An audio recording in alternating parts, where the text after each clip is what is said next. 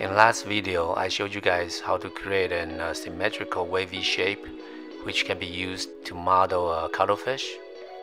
So basically, we use the loft feature to extrude one profile to another profile to create the wavy fin. Today I'm going to show you a different way to achieve the same thing. The end result might be a little bit different, but you will be the judge. Here we go.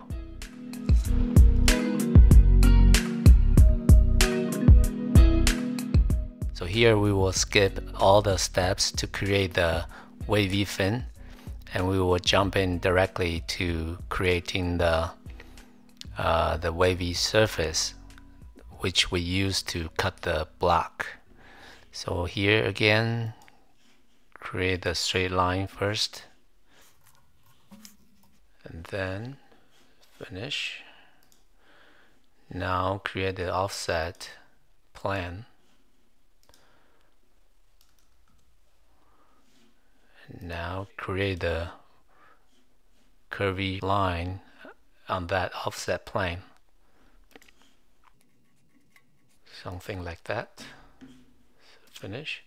So now we have two lines, one is straight, one is curvy.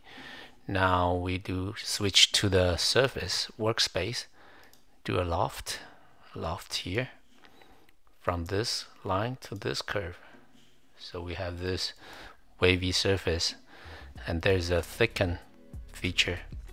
Thicken. So thicken this face. So do a symmetric. So it was thickened into both sides with thickness 2 millimeter. Say OK. So basically we achieve what we have done previously. The only thing is you can see the side of the this wavy fin is not flat anymore. It has some curves to it, and also this side as well.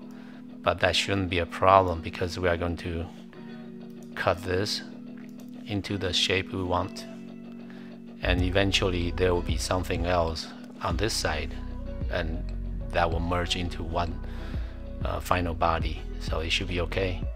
And also we still have this surface.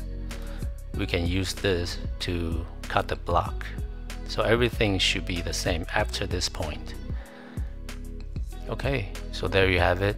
Let me know which way you prefer. Leave comments down below.